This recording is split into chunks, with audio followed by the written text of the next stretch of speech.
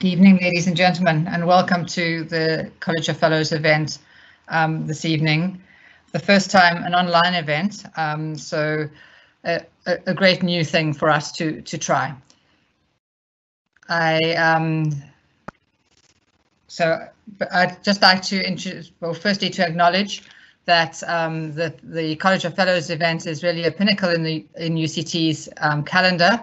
Time when we honour those who have great research accolades, both as established researchers becoming fellows, but also our Young Research Awards this evening. So I'd like to quickly take you through the events for this evening. Following my short introduction, we'll have an address from our Vice Chancellor, Professor Mamaketi Pakeng, and then we'll move into our Young Research Awardees, go through their citations, and from there we'll introduce our new fellows, which Prof. Pakeng will do. And after that, we've got an informal piece where some of our current fellows and new fellows will introduce us to some light moments. I'm sure that this will be very entertaining and look forward to it. But I'm going to move straight on and hand you over to our Vice Chancellor, Professor Mamaketi Pakeng, to give her address. Thank you very much, Sue. Good evening, colleagues. Sanbonani, Dumelang, hello. This has been a rough year, but believe it or not, we have many things to be thankful for. To begin with, here we all are, alive and somewhat well. We are not gathered in the same physical space, but we are together. I enjoy being with you, even if it's virtually. Many of us have learned more this year about digital technology than we ever knew before. We've had to change how we teach, how we interact with students and colleagues, and how we work as researchers and authors and analysts and teachers. I would guess that you have been so busy this year just keeping up with all these necessary changes that you may not have had much time to consider how you may have changed or how you may still be changing.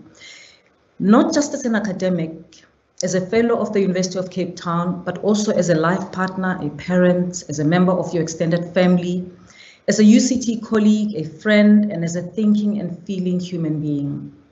The executive is aware of the number of staff members, including academics, who have approached UCT counseling services for help in dealing with the stresses of this year. You all have many responsibilities outside of the academic sphere, relationships that are affected during this time. We are all feeling stressed. The natural human response to the year we are having is to think, I cannot wait for things to get back to normal. Well, this is the kind of response many people would expect from the College of Fellows, because you are the elders of the University of Cape Town, and elders are often considered the keepers of tradition, the ones who remind the community of the way we have always done things.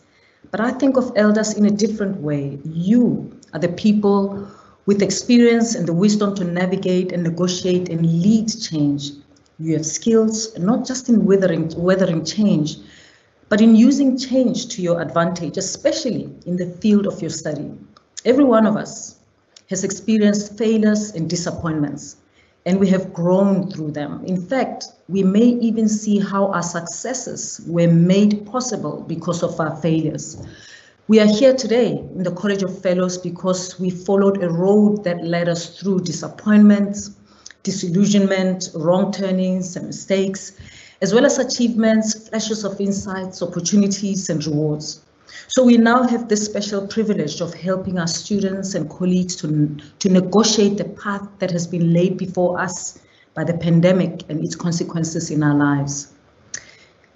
Colleagues in the leadership of the university will know how much I've been talking about Nassim Nicholas Taleb. And he talks about this privilege in his book, Anti-Fragile: Things That Gain from Disorder. While resilience is the ability to resist shocks and remain the same, anti-fragility is the ability to grow stronger and even thrive as a result of shock, stress, and disorder. And I've been learning a lot more about this concept of anti-fragility. Anti-fragility teaches us to value and use friction that comes with a crisis or challenge for growth. It is like that old adage, what doesn't destroy you, makes you stronger. But anti-fragility is not a passive response to shock. It is an active choice that we make to use the chaos that has come upon us to make positive changes, to reconsider the assumptions we work and live by, and to grow. This also applies to how we learn. Taleb says, and I quote, "The process of discovery or innovation or technological progress itself depends on anti-fragile tinkering, aggressive risk-bearing rather than formal education," close quote. He refers to exploiting errors to make lemonade out of lemons. Our work as researchers and educators is to share three kinds of powers. Students come to us with the expectation that we will share the power of knowing, and that this will translate to the power of doing. We see these powers in our lectures, the result of examinations, the discussions we have with our students and colleagues, the papers we write, the questions they ask, the experiments they conduct, the new patents they may apply for. These powers often receive rewards in the form of academic distinction, awards, fellowships, and other honors. But there is a third power that we share, often without being aware of it, and that's the power of being. This may not be demonstrated in academic terms, but it is the force that is at work in our daily lives. It is in our decisions and it is in our relationships. The power of being is the moral foundation we stand upon as we confront challenges and lead others. Often, what people respond to is not just what we know or what we have done, but the kind of person they recognize in us. It can be hard for students to see us as people, as fellow students of life. They call us professor, but they may be distracted by our age, by their perceptions of us based on superficial factors like our gender, our accent, the color of our skin.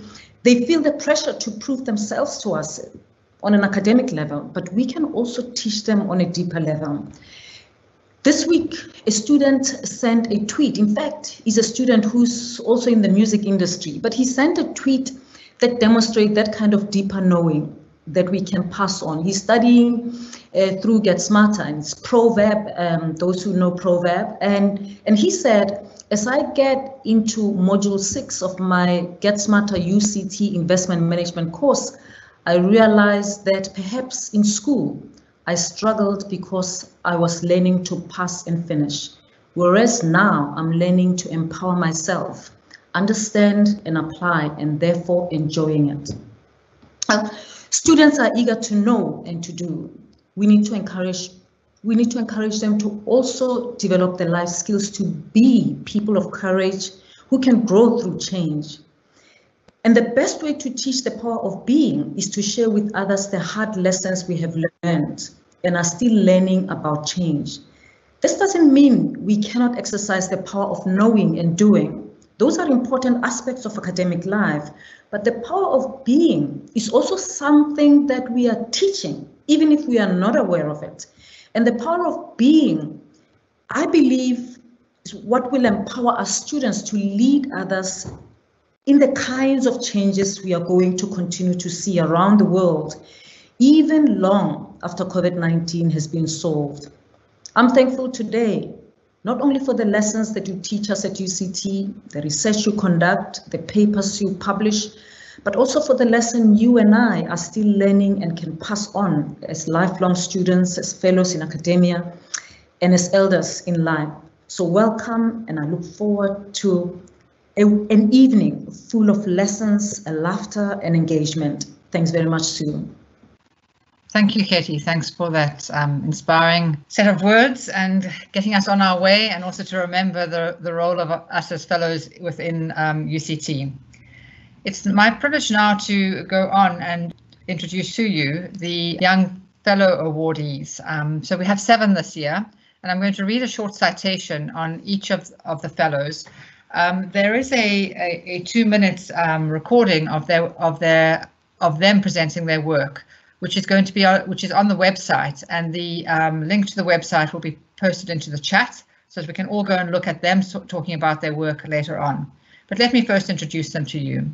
So I'm going to start with Associate Professor Nico Fischer, who is a researcher in the Catalysis Institute in the Department of Chemical Engineering, and more specifically in the DSI NRF Center of Excellence in Catalysis, or C-Change. His research focuses on the development of novel materials for heterogeneously catalyzed synthesis gas conversions and carbon dioxide activation processes. A specific focus of the study is on active materials under relevant reaction conditions, monitoring phase and structural changes in real time. After completing his undergraduate degree at Karlsruhe Institute of Technology in Germany, Nico joined UCT as a PhD student in 2007, working on a model catalyst system for the Fischer-Tropsch synthesis. This is the industrial process which converts syngas into liquid fuels. In 2011, he returned to Germany as the research team leader for heterogeneous catalysis at BASF, one of the big chemical companies. But he returned to UCT in 2014 as a senior research officer and was promoted to associate professor in 2018. He's very active in postgraduate supervision and convenes the master's coursework in catalysis.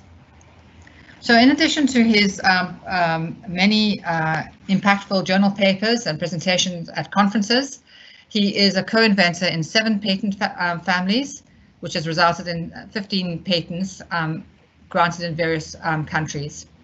And amongst his inventions, there is a presentation device to study materials under realistic atmospheres with X-ray diffractometry. And this is currently being produced under license by a UCT spin-off company.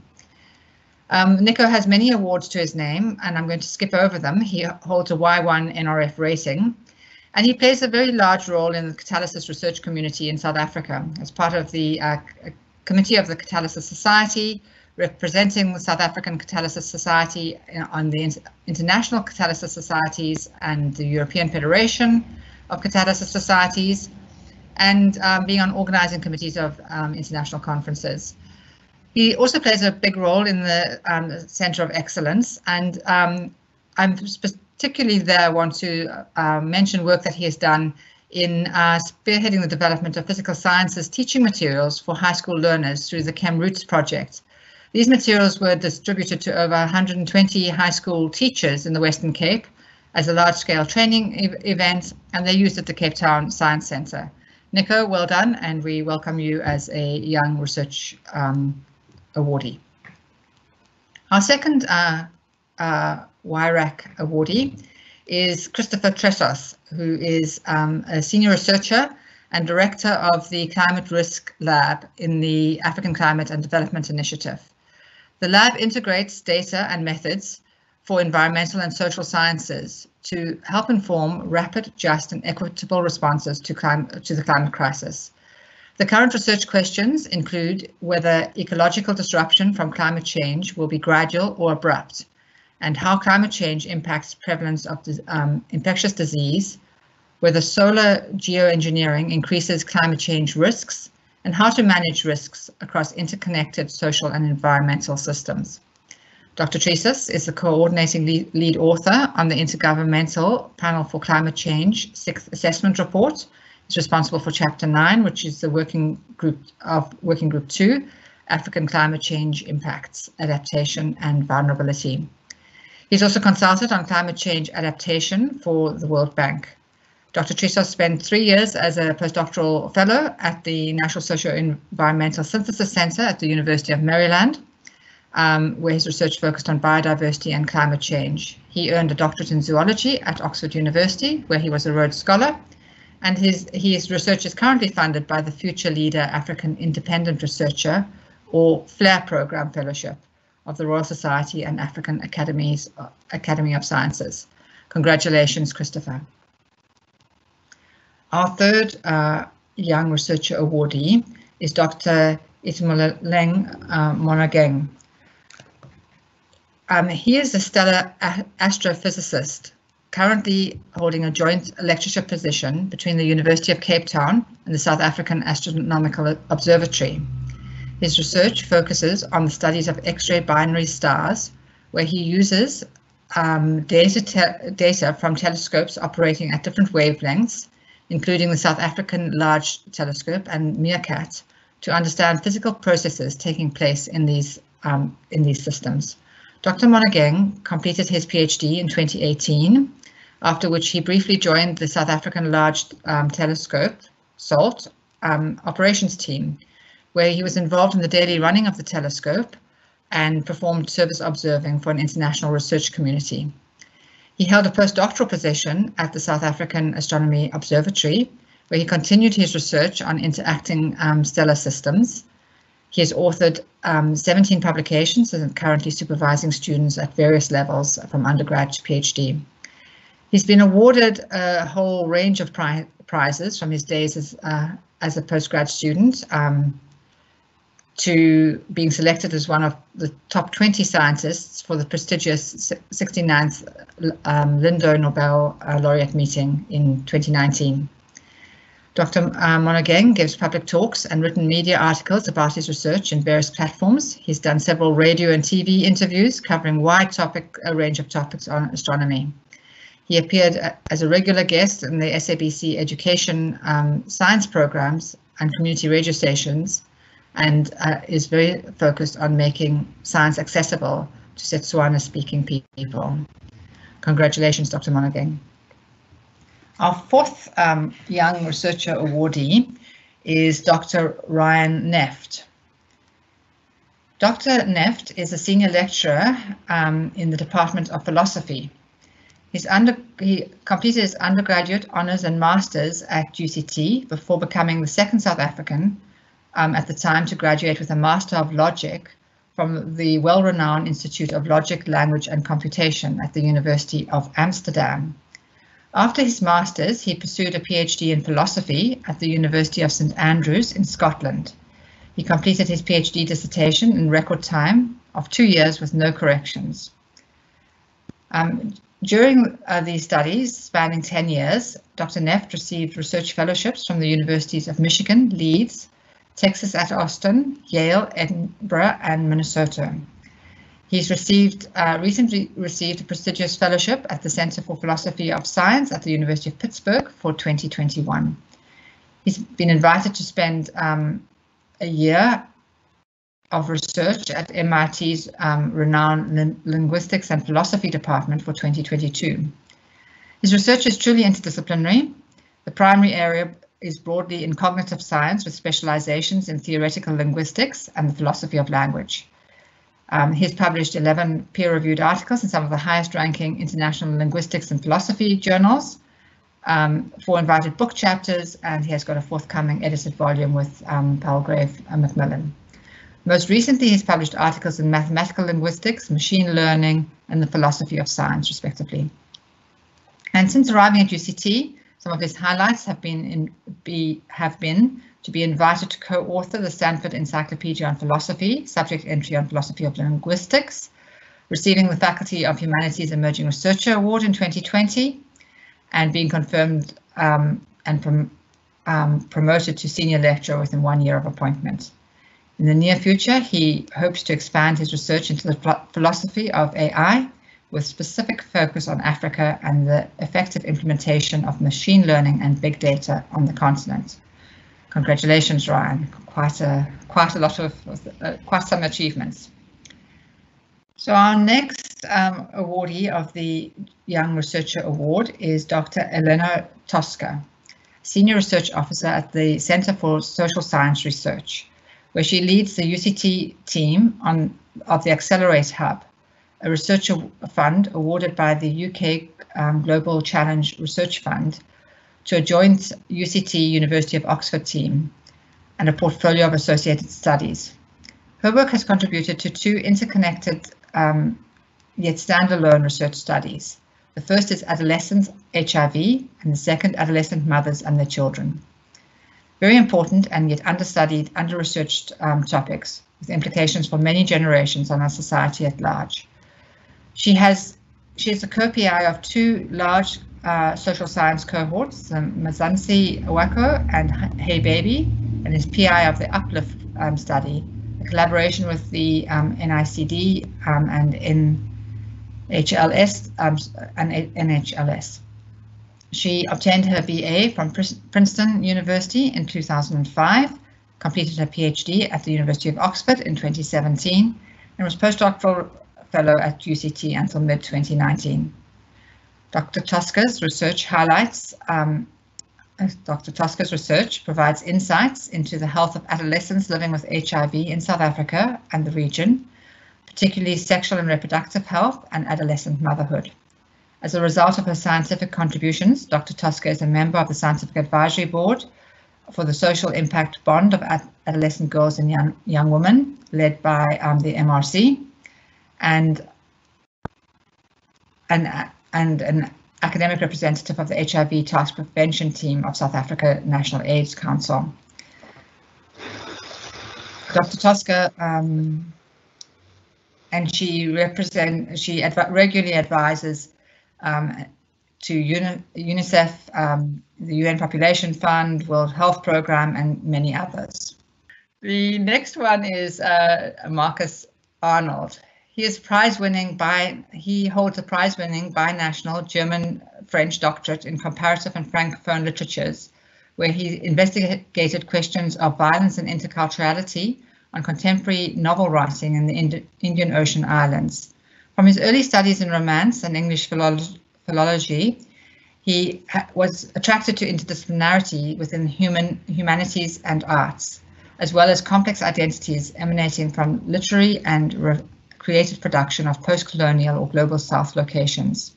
He has taught in Lyon, France, and at the University of La Réunion, where he worked in a research group dedicated to creolization and vernacular cultures, and at the l'École Supérieure d'Art, also in Réunion, engaging with visual art, graphic literature, and contemporary art. He joined UCT School of Languages and Literature as Associate Professor in 2018, Associate Professor of French and Francophone Studies, lecturing on modern and contemporary literature, literary and post-colonial theory, intertextuality, intermediality, and film. He has contributed substantially to the emerging field of Indian Ocean literary studies by investigating complex inscriptions of post-coloniality of these so-called peripheral writers. There are multiple ways of representing intersectional and diasporic processes of belonging. His commitment to interdisciplinary research can be seen in recent publications on migration, slavery, and the colonial archive of graphic literature, but also in the circulation of the Global South literature in World Republic Letters. His expertise connecting both Indian Ocean locations and the large intercultural and post-colonial contact zones is substantial. He's recently become editor-in-chief of the DHET journal, French Studies in Southern Africa, and he is working on a co-publication of a special issue of African literary and artistic manifestos and crossing of cultural paradigms. Well done, Marcus. And our final, last but not least, Young Researcher Awardee is Susan Cunningham. Susie grew up in New Zealand and completed her undergraduate and postgraduate degrees in ecology there. She moved to South Africa in 2010, joining the Fitzpatrick Institute of African Ornithology in the Department of Biological Sciences as a postdoc on the Hot Birds Research Project. This is an international collaboration aiming at understanding impacts of climate change on birds, and involves the universities of Cape Town, Pretoria, New Mexico, and Western Australia, amongst others. The major focus of Susie's research is in understanding the mechanistic links between temperature and fitness and in birds under climate change. She is co-PI of the Hot Birds Research Project, and she leads the behavioral ecology side of the project, while Andrew McKenney at the University of Pretoria focuses on thermal physiology. In recent years, they've increasingly published and supervised students together across these two themes, leading to high publication and high impact cutting-edge work, which can be argued to lead the field internationally. Identifying the existence and critical importance of missed opportunities costs associated with the behavioral thermoregulation is probably Susie's most valuable recent contribution to her research field. She has published the first empirical data on the theme for birds between 2012 and 2020, building the case of profound impact of behavioral costs of thermoregulation across multiple taxa over this time. This work has stimulated global interest, including new output from research teams in the USA and Australia, which heavily cites Susie's series of papers. She describes herself as one of the lucky ones who knew from a young age that she wanted to be a biologist working with birds, and that she had the support and opportunity to do this, to follow this dream. Her mentor and PhD supervisor, Dr. Castro of Massey University in New Zealand, supported her ambition to become a field biologist ever since they first met when Susie was 11 years old. She strives to pay her way forward to support her students and postdocs and to help them achieve their ambitions. She feels strongly that much of the credit for this work was due to the incredible team of collaborators and students with whom she has had the privilege to work. Congratulations, Susie. So with that, we welcome our 7 new young research awardees. And I hand back to Katie to introduce us to our new fellows. Thanks very much, Sue. Colleagues, I encourage you to visit the UCT website to view the pre-recorded messages from the Young Researcher Award recipients, because they are truly, truly inspiring. So don't miss out on this opportunity. It is now my privilege to present to you the new fellows for 2020, and I'll do that in alphabetical order. Their full citations are also loaded onto the website and were circulated to you with your invitations for this evening. I'll start with Professor Linda Gale Becker. Professor Linda Gale Becker is Deputy Director of the Desmond Tutu HIV Center in the Institute of Infectious Disease and Molecular Medicine and Department of Medicine in the Health Sciences Faculty. She has received numerous awards in recognition of her major contributions to the prevention and treatment of HIV and tuberculosis. Linda, congratulations on being admitted into the College of Fellows. We're really delighted to have your caliber in our midst. We'll talk to you again later. Next is Professor Haroon Borat. Professor Haroon Borat is Director of the Development Policy Research Unit here at UCT, a non-resident senior fellow at the Brookings Institute and a research fellow at ISA, the Institute for the Study of Labor in Bonn, Germany.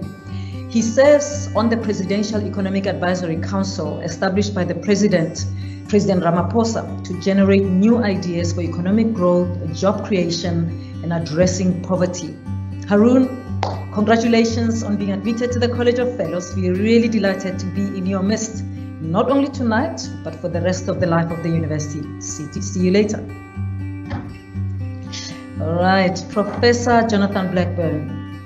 Professor Jonathan Blackburn, the South African Research Chair in Applied Proteomics and Chemical Biology, and head of the African Network for Drugs and Diagnostics Innovation Center for Excellence in Proteomics and Genomics at UCT. He has developed and commercialized world-leading protein microarray technology, a sector that is still largely unique in South Africa today. Jonathan, welcome on your nomination to the College of Fellows. We look forward to engaging with you later and enjoying your caliber here at UCT for much longer. Congratulations. Professor Johan Fagan. Professor Johan Fagan has significantly advanced head and neck oncological surgery in developing countries. He established the first head and neck oncological surgery fellowship program at UCT, which has so far trained 14 African head and neck surgeons since 2005, reducing patient morbidity and mortality across the continent. His online open access atlas of otolaryngology, head and neck operative surgery textbook is used globally. Johan, welcome to the College of Fellows. Really delighted to have your caliber in our midst and looking forward to talking to you later. Or to hearing from you. Congratulations. All right, and Professor Mark Fleischman. Professor Mark Fleischman has made significant advances to the national and international theater and performance landscape. He has especially excelled in an area of the discipline known as theater or performance making, which effectively draws on the legacies of oppression and draws imaginatively from a decolonial ethic that places his research at the very cutting edge of contemporary African scholarship. Congratulations, Mark, on your acceptance to the College of Fellows. We look forward to hearing from you later. Great. And then, of course, we have Professor London Meyer, who I don't think is present with us tonight, but he's also being admitted into the College of Fellows. Professor London Meyer is an epidemiologist in the Faculty of Health Sciences who has made major contributions to each component of the World Health Organization's 4-pillar strategy for the prevention of mother-to-child transmission of HIV. His specific focus has been on antiretroviral therapy used in pregnant and breastfeeding women living with HIV in Southern Africa. Congratulations to Landon in his absence. I'm sure when you meet him the next time, you will congratulate him on being admitted to the College of Fellows. Congratulations to all of you, and I'm sure we'll hear much from you later. At this point in time, I want to hand over to Professor Sue Harrison. Sue? Thanks, Katie. Thank you for that. And you and I have both got through our very long words out of disciplines that we know nothing about to welcome these wonderful people to the College of Fellows. So now it is my chance for us to move on to the less formal part of this evening. We, as you all know, debated hard as to what we should do for a College of Fellows dinner when we couldn't have a dinner. And so there was a small team who came up with some innovative ideas, and I would like to hand over to Professor Chimsami Churen, who we all know as a paleobiologist from the Department of Biological Sciences, to lead us into our next piece of the evening. Thank you very much. Thank you very much, Sue. It is such a wonderful pleasure to be here this evening to welcome the new fellows and to congratulate all the young researchers. This is such a fabulous occasion. Usually we have a wonderful dinner and we have wine flowing and we have speeches.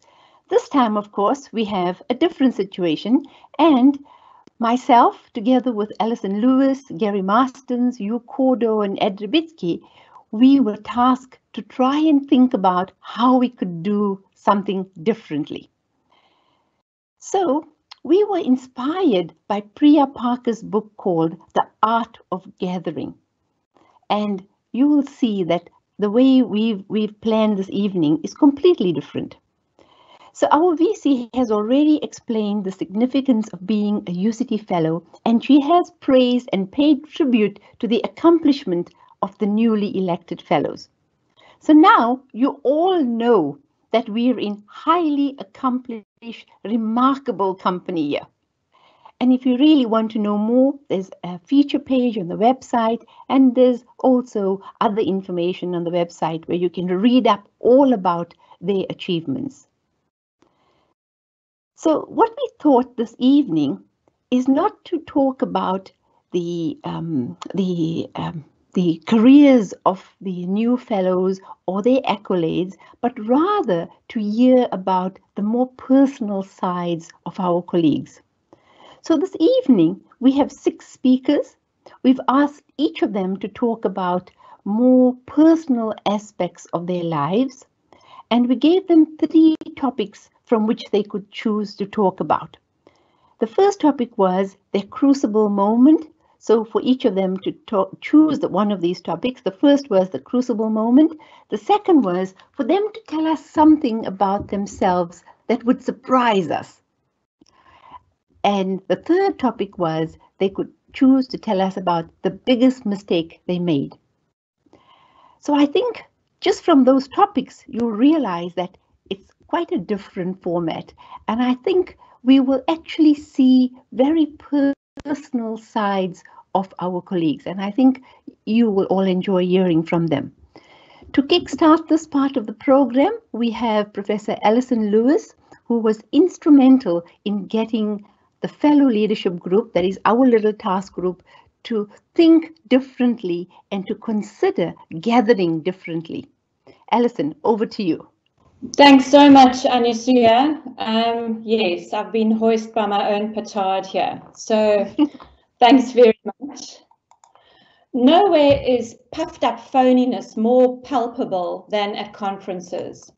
Nowhere else is the chance to have conversations across identities and professions so often wasted. Nowhere else are so many people with influence brought together only for the conversations to remain on the surface. And they lurk there because everyone is presenting the best self they think others expect to meet. So that is from Priya Parker's book about high-level meetings called The Art of Gathering. It could also describe this very forum, UCT's College of Fellows, and is partly the reason we decided to try and dig a little deeper and chose these fiendishly difficult speech titles. So I don't have one giant mistake that I can remember, rather lots of little ones that took me off my course. And I don't have a single crucible moment, rather many little mini explosions and bursts of light. And of course, the point of this topic is to share the real underlying stuff and not to humble brag and pseudo boast about great research insights and wonderful academic breakthroughs. I did have big dreams about university, specifically the University of Cape Town. In the 70s, in my parochial social milieu, the concept of going overseas to study didn't feature. I went to a narrow, insular, all-white, all-girls school. I did domestic science, in other words, baking cakes and sewing aprons as a subject until grade 8. And our French teacher, Madame, was a subject of scandal because we saw cigarettes in her handbag, and she was also divorced. Our science teacher resigned, so Donna Fitzsimons and I signed up for William Smith's Saturday sessions in a desperate attempt to pass physical science. And somehow, this all culminated in getting the hallowed telegram from the engineering faculty officer, accepted for chemical engineering. I arrived at UCT and I was just blown away, mostly by the idea, but also by the ivy-covered buildings, the incredible vista from Devil's Peak, the scent of learning and knowledge and professors and textbooks. And the reality was a mixture of agony and ecstasy. The agony of getting 25% for my first chemistry test, having to stay until 6 p.m. to finish the horrible physics practicals, crying over engineering drawing and trying to think spatially, feeling my brain stretch and strain and buckle under the pressure of transport phenomena, thermodynamics, and process control. And then every now and again, an incredible light in the darkness when my first set of punch cards ran without a mistake, when the applicability of triple integrals became clear in engineering maths, and when I could suddenly visualize hyperbolic and parabolic partial differential equations. Thank you, Daya, for that wonderful little course that turned that light on for me. The other thing that blew me away at UCT happened on the 31st of May, 1981, Republic Day. Andrew Boraine had just been released from 90-day detention and gave an anti-Republic Day speech in Jamison Hall. I was absolutely transfixed. He was so young, so brave, but also so clear and directed in condemning apartheid and all of its structures. I was pretty naive. I had volunteered at the Institute of Race Relations and taught night classes there whilst I was still at school. But the white person discomfort that I felt about apartheid had never been so directly challenged and simultaneously given direction. I signed up immediately to join the new SAS group called Projects Com, and I suddenly met a whole group of young, opinionated, powerful, educated activists who called themselves the Student Left. All those crucible moments and war stories are the subject of another talk, but they include spells in prison, illegal border hopping, and photostating illegal ANC pamphlets using the Chem-Eng department's photostating machine. Both of these crucible threads are tied together by a dream. The first being the idealized and probably naive dream of university. One of my favorite walks at UCT is still along University Avenue, breathing in the smell of academia and remembering how pure it felt to my 17-year-old first-year heart. And the other dream is the idealized notion of truth and justice, and that good can triumph over evil. So I'd like to end off with a story that frames the importance of both of these dreams for me. no matter how quotidian or prosaic my daily life in management as a dean might be. 3 quarry workers were cutting for stone. They worked all day, cutting at the quarry face and loading the skips. One of them decided that he was destined for better things, and he told his mates he was off to find spiritual enlightenment. A year later, he was back, putting on his apron and picking up his pick and chisel. "What happened to your spiritual journey?" asked his brothers.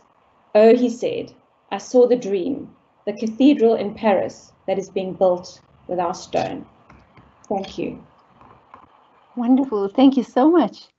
So our next speaker is Linda Gale Becker from the Faculty of Health Sciences. Welcome, Linda. Thank you very much. Thank you very much. And I'm very privileged and honored to be inducted into this group of fellows. And thank you, Professor Pakeng and the team for this opportunity. A crucible moment has been described as a moment that happens for us and not to us. I thought I would reflect on 2 such moments that proved to be the proverbial fork in the road of my career path. I set my sights on being a doctor at the ripe old age of 3 years old, and I left UCT Medical School having determined to be a geriatrician. I had been influenced by the remarkable textbook by J.P. Meiring and was sure that this was my lifelong vocation. As a young Zimbabwean with many bursaries to repay, I ended up in northern KwaZulu-Natal, a busy and happy young bush doctor administering to what I affectionately regarded as my golden oldies. However, the true force of the HIV epidemic was unleashed on South Africa in the late 80s. This truly was the epicenter and the eye of the AIDS storm. Finding myself in the midst of unprecedented death and suffering among the young and fit, I was frustrated and dismayed by my inapparent ability to save the dying, despite 7 years of excellent medical school training. At the time, I was planning a 2-year waterway boat trip to Egypt with a team of explorers led by the famous Kingsley Holgate, a well-known KwaZulu explorer, when I got a message from Professor Benneter, Solly Benneter, to come to fill a registrar post at short notice. That took me from geriatrics to infectious diseases, launching a lifelong relationship with HIV and TB, and the deep engagement with communities ravaged by these twin epidemics right here in Cape Town. The second moment was the realization that whilst I had found a vocational passion, something was still missing. A chance encounter with Professor Gilla Kaplan, an ex-South African living in New York City and a fierce TB immunologist, and here I must say an aside, fierce, passionate women are to be revered, emulated, and wherever possible, unleashed. Her offer to supervise my doctoral studies led to an aha moment that the missing ingredient in my career was in fact research. The questions I had could be answered. I could assuage my seeming insatiable curiosity. So, a second fork in the road, leaving conventional medicine, which I loved, and pursuing a life of research. I must also acknowledge the late Professor Steyn and Professor Gary Martins, who contributed to my doctoral experience. This led to a 4-year adventure moving between the Rockefeller University in downtown Manhattan and Cape Town. I not only had the mind-expanding opportunity of living and working in New York City, having traveled very little in my youth, but also studying at the Rockefeller University, which has produced many Nobel laureates and nurtures great science. These anecdotes illustrate moments where the fork in the road offers the option of a planned, well thought through path, or the way of the heart and not of passion. I've been fortunate that I have not ever regretted following the path of passion. Over and out, Prof. Chinsami. Thank you so much, Gail. Linda, Gail, that was absolutely fabulous. It's just wonderful to hear your journey in your career. Thank you so much. Our next speaker is Johan Fagan from the Faculty of Health Sciences. Johan. Thank you very much. I'd like to just start by saying that to be acknowledged by one's own institution is truly special for me and my family, who have been key to my professional journey. I'd like to emphasize that as a surgeon and a clinical researcher, one can only excel academically with the support of the university, of the Faculty of Health Sciences, of the Provincial Health Department, the hospital management and staff, and with medical colleagues and my surgical trainees. Because as surgeons, the operating theatre, the ward, and the clinics are our laboratories that generate research ideas and research opportunities. But let me move on to what I deem probably my biggest mistake that I've made, or might I say, almost made. As a UCT student in the early 1980s, I was awarded Western Province colours for flying hang gliders off mountain peaks. And I then decided to buy a microlight conversion kit for my hang glider. Now this is a three-wheeler aluminium frame that one simply clamps onto the hang glider frame. And it has a canvas seat and it has a petrol engine which is mounted behind your back with a pusher prop. Now in the 1980s there were no instruction guides, there were no lessons, no regulations or pilot's licenses to fly microlights, so it was really free for all situation. So I took my hang glider and the undercarriage to a small town called Witstrand, which is at the mouth of the Beere River. I assembled it next to the main road into the town. I attached my parachute onto the microlight frame and I took off from the public road when there was a gap between cars. At about the height of Signal Hill, above the river mouth, the glider started shaking violently. And as the motor and the propeller were behind me and I was wearing a full face helmet, I simply could not see what the problem was. And I thought I'd have to throw out my parachute so the glider and I could jointly come down to earth safely. However, after cutting the engine, this violent shaking stopped, so I glided down and flattened the farmer's fence on landing. Now, on inspecting the glider, I discovered that I had forgotten to fasten my seatbelt, and this had caught and sheared the wooden propeller, so making a large tear in the wing.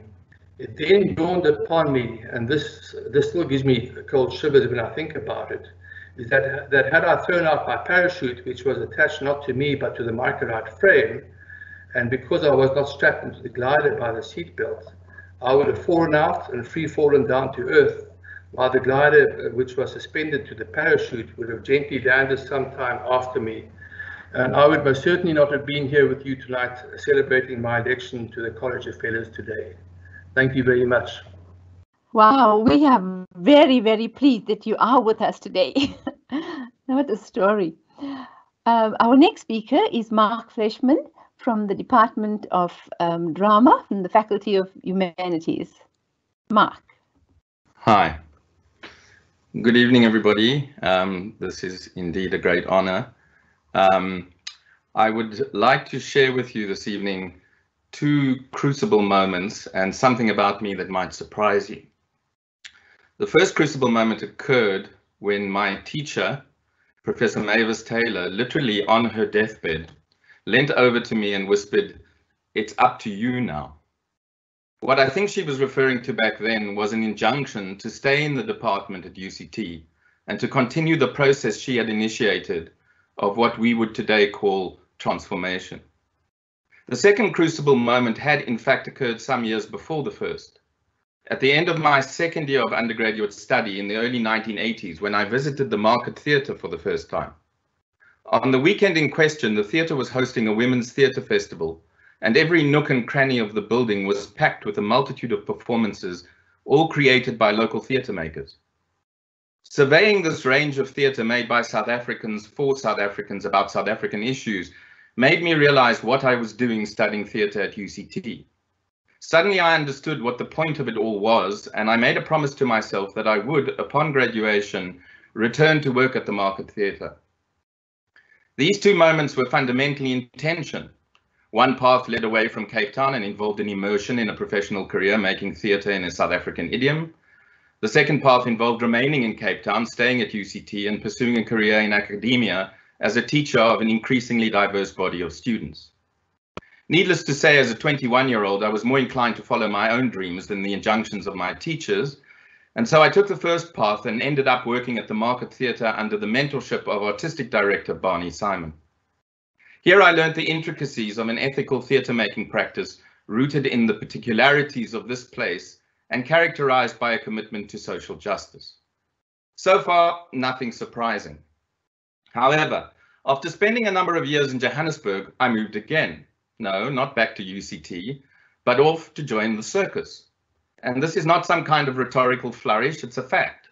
The Dream Circus was a small traveling circus boasting a beautiful new tent, a small cast of first-time circus performers, a young man over 7 foot tall who claimed to be the tallest man in Africa, a Congolese security guard come circus strongman with a heart of gold and a criminal record for culpable homicide, a couple of ducks, a few dogs, and a pony. It was an example of what is known as new circus with less focus on animal acts and more on theatricality. It was the brainchild of two South African clowns who had been apparently working in similar circuses in Europe for some time and who had sold a vision and business plan to a number of large corporates who had injected the cash to make the Dream Circus a reality. One of these two clowns was a graduate of UCT and was a classmate of my partner, and he had convinced her that her immediate future lay in the circus as a trapeze artist. We were all carried away by the dream of the Dream Circus, the romance of it all, and we didn't spend much time worrying about the details, that the traveling circus life is really very hard, particularly for people not brought up in it, and that you actually need circus performers to make up a circus. I was taken on board as a manager, and the possibility of a directorial role was dangled in front of me too, and so we packed up our house in Joburg and exchanged it for a second-hand caravan. It soon became clear that most of the performers contracted to make up the show had very low levels of skill. An actor who displays much skill when performing on stage does not necessarily make for a talented equine acrobat or a skilled juggler. It soon became clear to me that we did not have enough performance to make a show, and that even where the performers were fast learners and were mastering some circus skill, this would not be enough to convince an audience to part from their cash. But when I tried to say this to the two clowns, they insisted that between them they had enough acts to make up a show on their own, and that I should not worry. Unfortunately, they were not inclined to show these acts to anybody, so I could not verify this information. Finally, as the date for the first performance loomed, the clowns bowed to pressure and arranged a run-through of all the acts that would make up the performance. I was hopeful that this was the occasion for me to be able to show off my directorial skills, to shape these acts into an audience-ready show. What became obvious very quickly as the run unfolded was that despite the best efforts of the new circus performers, the clowns themselves had very little by way of entertaining acts, and there was no show to speak of with the grand opening imminent. It was at this point that the real circus people orbiting around the Dream Circus stepped in and produced a plan that at the very least would ensure that there was a show to open with. This involved bringing back to South Africa a veteran trapeze performer from Las Vegas to anchor the aerial component of the show, and despite being detained at the airport for possession of pornography and drinking a bottle of brandy every night, he did provide some solid and real circus skills, and the Dream Circus opened on schedule and survived, in a manner of speaking, for around a year until it got stuck trying to cross the mountains out of Cape Town when all the vehicles broke down. I suppose it was at that moment of the first run-through, when the emptiness at the center of the circus project was revealed, that I made the decision to leave. My partner was less keen to give up on the dream, having worked very hard to learn the skills of the aerialist, and so I decided to stay around Cape Town while she worked the circus out of her system. This led me ironically back to UCT to complete my MA and to teach for the first time. And when the circus experience finally came to an end, we made a production that merged the aerial skills from the circus with our theatre training, and this very successful production toured around the world for the next 3 years, laying the foundation for what is now Magnet Theatre, the company I run with Jenny Resnick and Mandla Mbotwe, and the laboratory for all the research that has brought me to this point. And although there was a 3-year break after my first stint at UCT before I was officially appointed on a permanent contract, the circus experience seems to me to have been a peripeteia, a turning point of a sort, from one life path to another, because it led me to accept Mavis's injunction to take up the cudgels at UCT Drama, now the Centre for Theatre, Dance and Performance Studies, where I have remained for the last 27 years. From one circus to another, one might say. Thank you. Thank you so much, Mark. What an incredible journey you've had. It's just amazing to hear the story. Our next speaker is from the Department of Economics, and it's Harun Borat. And over to you, Harun. Thanks very much, Professor Chinsami. Again, just to reiterate the previous speakers, it's truly an honor to be recognized in the list. I was going through the UCT College of Fellows, and I had to double check that my name was really there. So really honored to be recognized by your peers. I think it is the greatest honor as a researcher to appear in that list. I chose my crucible moment simply because it's a story that I've gone back to in many different fora and told the story to many different people, actually. And I thought this may be a nice sort of opportunity to share it with the group assembled here.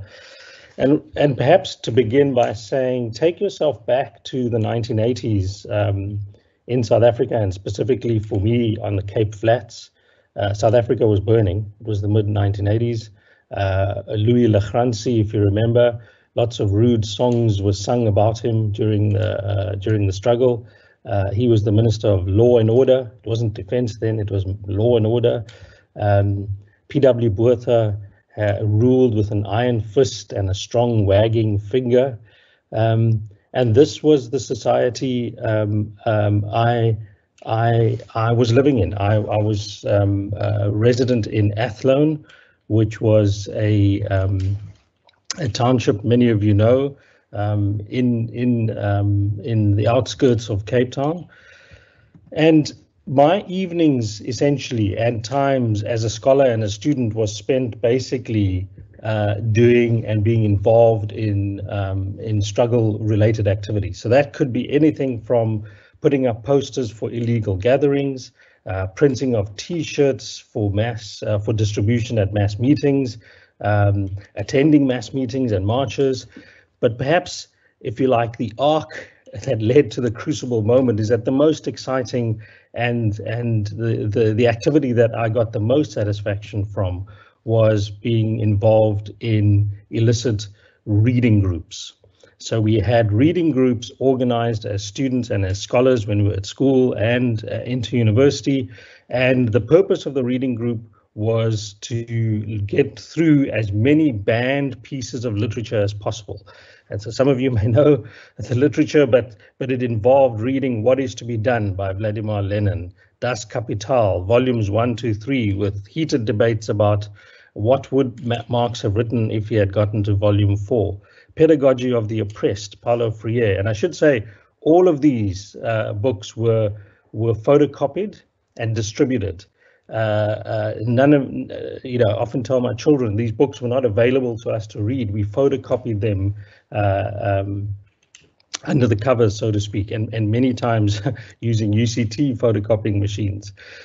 So these reading groups involve, for example, I Write What I Like by Steve Biko. These reading groups became the fulcrum through which the lens you use to understand the struggle and to fight the struggle against institutionalized racism. Many of us have been through this. But then the crucible moment came, and it came in the form almost by chance, where I stumbled onto an illegal BBC documentary. And it was an illegal BBC documentary because, as many of you know, foreign journalists used to sneak into South Africa and secretly interview usually South African activists. So we'd often be in this almost surreal world where we would have banned television documentaries shown to us of foreign journalists interviewing South African activists in South Africa. But the interview I was looking at and the interview I was engaging with was slightly different because it wasn't a South African activist. Instead, it was a researcher and in fact an academic. And he was talking very, very eloquently about South Africa's system of migrant labor. What he spoke about was a very sort of deliberate, almost dispassionate explanation of how migrant labor operated in South Africa. The interviewee spoke about the poll tax, the hut tax, historically how the mines used and saw black labor as a source of cheap input into the production of an extraction of gold or whatever metal it may be. And he spoke again about how this was the genesis of a marginalized urban working class. But the crucial difference was that this interviewee explained the story about migrant labor using terminology such as real and nominal wages, the push and pull factors in models of migration. He spoke about, he used graphs, tables, figures. I'd never seen this. My understanding of thinking about a society was always about the big picture, Lenin and Marx, and the foreign sort of struggle heroes we had about how to change a society. But here was a person actually talking in a very detailed way about how you could understand a social issue using numbers, using data, using empirics. And I didn't know at the time, but this person, of course, was an economist. And in fact, he is, or he was, a UCT economist. But in that moment, in that crucible moment of the BBC interview, my love for economics was born. It was very, very clear to me that I suddenly could use numbers, because I love mathematics, and data to tell an empirically powerful yet socially relevant stories, as well as provide information about individuals in the South African society. You could answer questions like, how powerful are South African trade unions? What level should one set the minimum wage at? What is the trade-off between wages and employment? All those sort of socially relevant questions you could actually answer with mathematical models, with data, with empirics. And this for me was, keep on going back to this arc of my career. And I realized when I had heard that BBC interview on a black and white television, that was the moment I realized I could do something different and something useful with my life, as it were. The final end to the story is then having seen the BBC interview, I then go off to UCT amidst student protests and enroll for my first class in Microeconomics 1. And the first lecture I had was the UCT academic himself, who I'd heard on the BBC program earlier. And I'll leave you with this final thought that this very UCT professor, and I'm not going to tell you his name, I'm going to leave it with you to go and figure it out, is fittingly one of UCT's Life Fellows currently. Thanks very much. Thank you so much, Harun. What a fabulous story. It's amazing how one's journey actually, where one's journey takes one. Our next speaker is Jonathan Blackburn from the Institute for Infectious Diseases and Molecular Medicine, and I see he's around already. Welcome, Jonathan. Please, if you can talk to us. Thanks, Anicia. As the others have said, it's a great honour to be elected to this fellowship, and I'm really thankful to UCT for the recognition. So when I was invited to talk today, I wasn't quite sure what a crucible moment was, so I went to look it up, and I was relieved to find that I didn't have to talk about plays by Arthur Miller that I'd seen, or about World Championship snooker games in my hometown of Sheffield. I was more interested to learn that crucibles were used by medieval alchemists in their attempts to transform base metals into gold. And since alchemy gave rise to modern chemistry, and since all my degrees are in chemistry from Oxford, a very medieval university, I decided to read a bit more about this. Now, it turns out that some of the oldest known books on alchemy were written by Zosimos of Panopolis around 300 AD, but alchemy must have existed earlier in China, since it's said that the Chinese emperor issued an edict in around about 175 BC, threatening with death any alchemist found guilty of making counterfeit gold.